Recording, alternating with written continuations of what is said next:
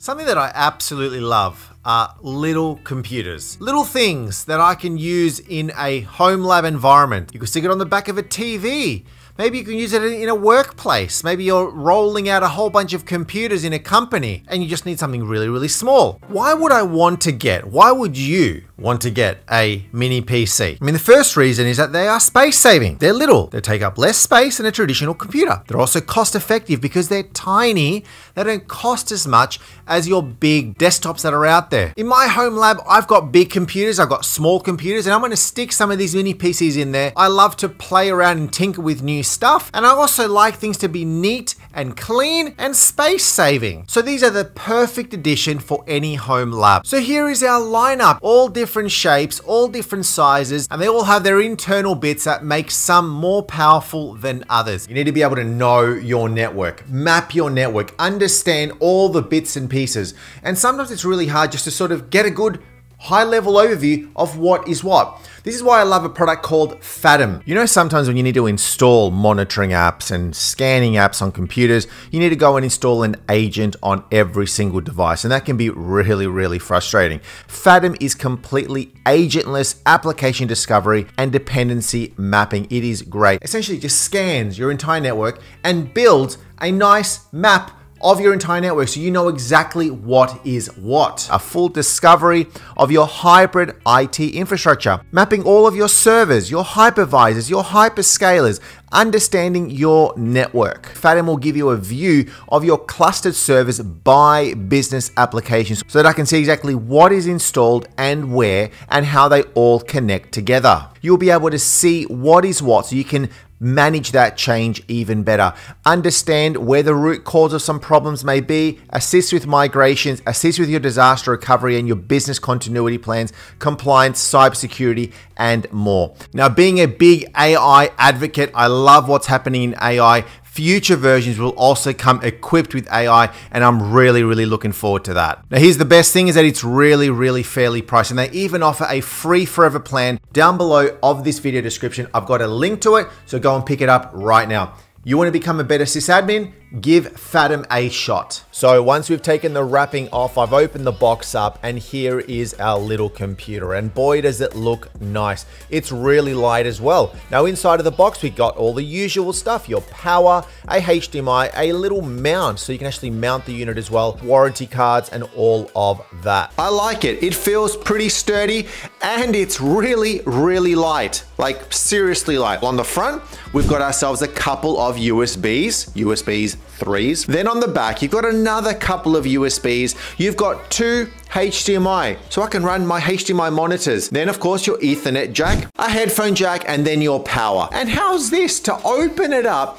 all I literally did was just pop the top off. My one came with a 16 gig slot of RAM, and I can put a lot more in it. Just easily pop it out, put some new one in, and it came with an NVMe hard drive. I mean, these little things are awesome. They just sort of slot in. This one is a huge 1 terabyte, but of course you can go and change this as you need to. I just love the way that this thing looks inside. You pop it back in, and then we go from there. Now, the nice thing about this unit is that it's cheap. Like, it's super cheap. This is the Knuckbox G3, and they are pitching it as the most cost-effective mini PC that comes with an Intel processor. I mean, this is cool. Out of the box, you can just get a bare bone version, which means it doesn't really come with anything on the inside. It also comes in a couple of colors, which includes the lush green and the titanium gray. I'm gonna show you something. I've just logged into the BIOS on this thing and I found something on it that I couldn't believe. I'm like, is this thing actually legit on a $120 computer? Check it out. Can you see that thing in yellow? Virtualization technology. Yes, yes, yes, it is booting. VMware's ESXi. How is that? I can't believe it. You can actually install virtualization hypervisor on this literally $120 computer. Oh. This is Protectli's mini computer. I would actually say it's running like a server, and it's got 4 Ethernet points. It is compact, it's small, a nice big heatsink on the top, which means it's fanless. The CPU is an Intel Celeron J4125, boosting an incredible quad core, bursting up to 2.7 gigahertz, which is amazing. My module here came with 16 gig of RAM. It came with an M2 SSD SATA drive, which was a 480 gig. And I also got an additional 1 terabyte SSD installed. And because I'm going to be using this for VMware, I can build a whole pool of VMs right on here. Comes with built-in Wi-Fi. And look at that, 4 1 gigabit Ethernet points. I mean, that is brilliant. I mean, I love that this is a all-in-one device. This thing has everything that I need. So what I'm gonna do is I'm gonna install VMware onto it. Now, VMware, of course, being a virtualization platform, there are others out there. You got your Citrix, you got your Microsoft Hyper-V, you got Proxmox, but I like VMware. Now, one thing that you wanna make sure is that you do actually have the virtualization technology enabled on the BIOS. Then if all things work, you should be able to boot using the boot menu, select your USB stick, and then you boot into the ESXi installation. I set my root admin credentials right here. It's good coffee. After your coffee break, it'll then be done. You then boot in, push F2 on your keyboard. First thing is go and set a static IP. And then once you're logged in, you're presented with the home screen of our ESXi, showing you the model, the make of the computer. I actually went and created a couple of other VMs, a Kali Linux VM and a CentOS OS VM, both flavors of Linux. I'm gonna go and power both of these things on, but let's go and have a look at the console. And here it is, booting up. Let's go and open up this one. Here's our 2 additional VMs, good to go. And then at the same time, I can go and console in to my DC, which is now ready to go. Here's our Kali Linux. You want to learn a little bit about password attacks. You want to do some wireless attacks. You want to do some reverse engineering. And in our CentOS, you can go into our File Explorer, and there you go. Everything is ready to go right in there. So some time ago, I did review and talk about one of these things. And look at this. This is just a big old heatsink with a whole bunch of ports, but they've recently just released a second version. Now, comparing the two, this one is heavier. It's like metallic. While, I mean, this one's metallic too, but this one just feels a lot more sturdy. The ZimaBoard too.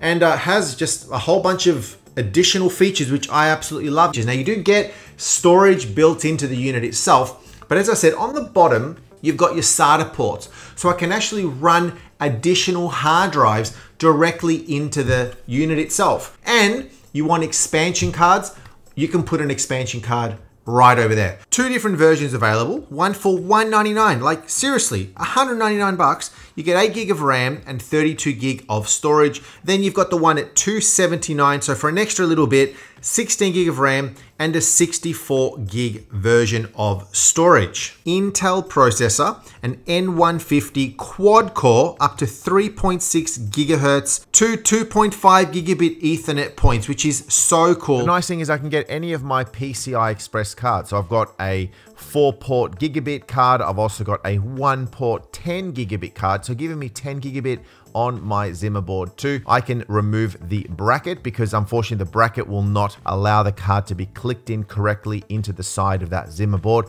So you can remove that, and that way you get that functionality. Now, what can I use this for? Well, look, I mean, yes, you can replace your existing computer. You can replace your NAS. You can run your server security software onto here. You can run Pi-hole to actually control your network, monitor things, and protect your network even more. Other uses could be setting it up as a honeypot, essentially a spot where the bad people, you know, it's like a security thing where the bad people will see the device and go, oh, look, it's a domain controller. No, it's not a domain controller. It's a honeypot. You've just been caught with your hand in the pot stealing stuff. I love OpenVPN. This way I can run a VPN server at home, and then I'm outside of my home. I connect it from my computer, I connect from my phone. One that I love, of course, is Home Assistant. If you've never played around with Home Assistant, go ahead and install that one because this allows me to really manage and control my entire house. I'm loving how much more powerful our ZimaBoard 2 is compared to the predecessor.